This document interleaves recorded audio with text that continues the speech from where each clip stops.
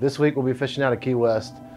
You know, it's kind of silly to say, but when I fished around here, I grew up and it's all I did every day. I mean, to see how these other guys are doing it, learn different kind of electronics, new 3D imaging a lot of these guys are using for the bottom fishing. And it's just really neat to see something really new and unique.